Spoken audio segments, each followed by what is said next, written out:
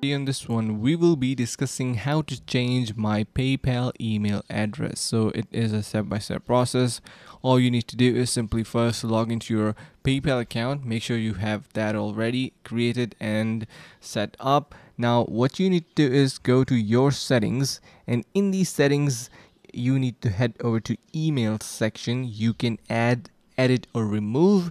To add a new email, click on the plus and then enter the email address and click add email. We will automatically send you an email to your confirmation, basically your email address for the confirmation.